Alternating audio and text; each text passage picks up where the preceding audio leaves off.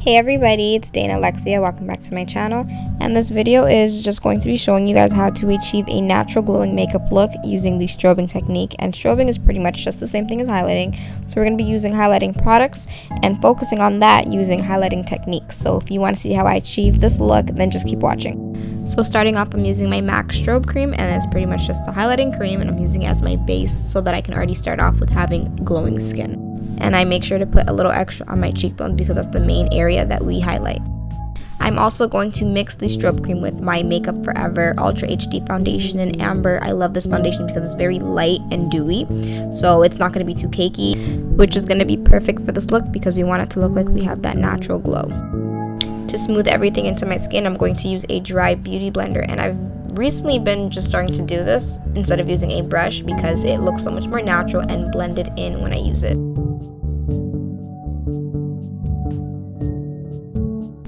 To color correct any dark spots and discoloration, I'm using my LA Girl concealer in Toffee. I need to get the orange color corrector, but it's been sold out for like ever now, so I just have to settle with this for now. So to highlight, I'm using my regular highlighting color, which is Pure Beige in LA Girl Pro Concealer, and I'm going to highlight everywhere that you mainly highlight, and I'm just going to blend it out with a damp beauty blender.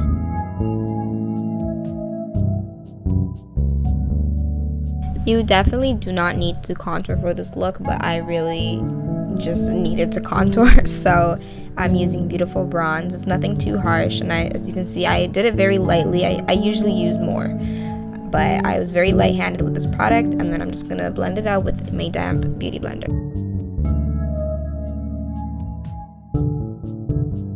I'm then going to set my highlighted areas with the MERCIER translucent powder. I'm not using a lot, just a little bit, because I don't want it to get too matte and too dry and also too ashy, because remember, we want a natural glowing look.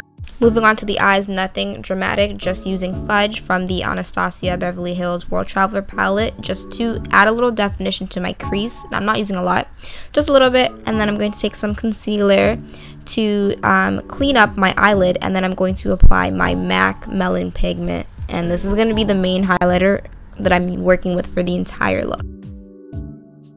So taking the Melon pigment from MAC, I'm going to pack it onto my eyelids, and then after that I'm going to add some into my brow bone.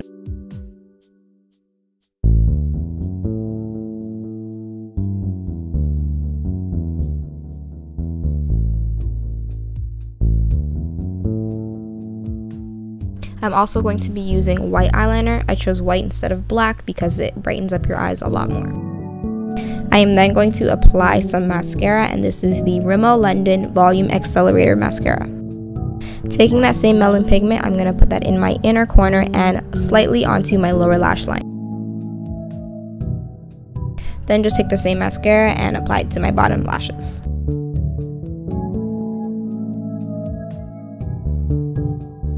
Then I'm just going to sweep away any excess powder left from the setting powder on my face, and then it's time to highlight. So I'm going to take the Benefit Cosmetics What's Up highlighter, and it's a cream product, so you want to use your finger to apply it, and I'm just lightly packing it onto my cheekbones.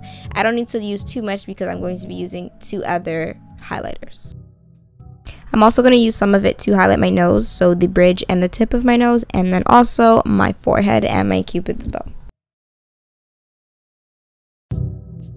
The next highlighter that I'm using is from NYC in Coney Island Glow, and I'm going to use my highlighting brush that I always use and apply it to my cheekbones, dust some on my nose as well, and my forehead.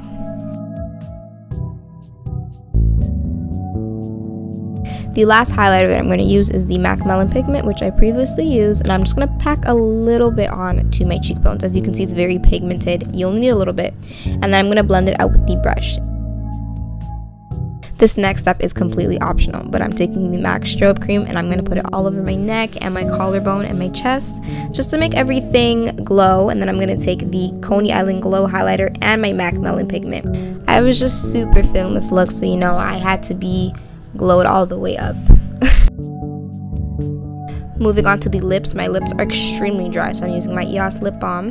Then I'm going to take a regular dark brown lip liner just to outline my lips. It will be in the description bar. Then I'm going to take YASH from MAC. It's a matte lipstick. It's perfect for any natural everyday look. I always use it. Then I'm going to blend it out with my finger just to blend in any harsh lines you see from the lip liner. Then I'm just going to dab some of the Melon pigment into the center of my lips and go over that in my NYX Mega Shine Lip Gloss in Sugar Pie.